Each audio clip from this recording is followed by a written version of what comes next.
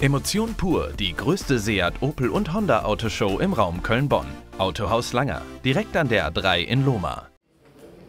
Hinsehen hilft.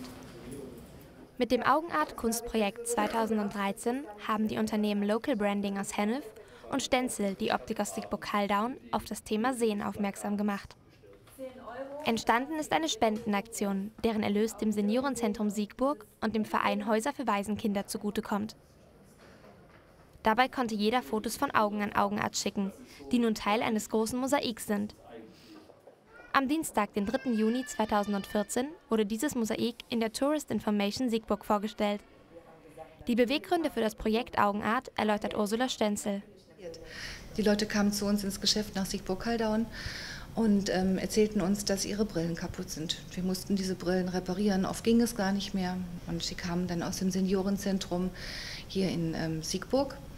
Ja, und dann haben wir uns überlegt, wie können wir denn eigentlich den Leuten wirklich helfen? Wie können wir hingehen und sagen, wir machen dir eine Brille, wo du mit sehen kannst, wo du kein Geld für zahlen musst und kannst am Leben noch aktiv teilnehmen. Das sind die letzten schönen Monate, die letzten Jahre vielleicht, wenn wir Glück haben.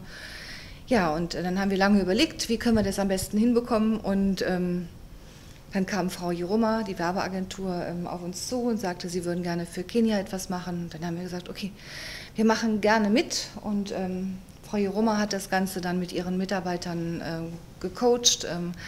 Ja, und wir haben dann tatsächlich mit viel Freude, ich muss auch mich bei meinen Mitarbeitern bedanken, die das gemacht haben, es hinbekommen, dass wir tatsächlich Gelder zusammenbekamen, um diesen Leuten Brillen zu machen, die, ja, mit denen sie gut sehen können und die sie kostenlos von uns erhalten haben. Ein weiteres Mosaik wird es auch für Hennef geben. Allerdings sollen diese beiden Mosaiks nicht das Ende der Aktion sein. Weiterhin werden fleißig Augenbilder gesammelt, um Gutes zu tun.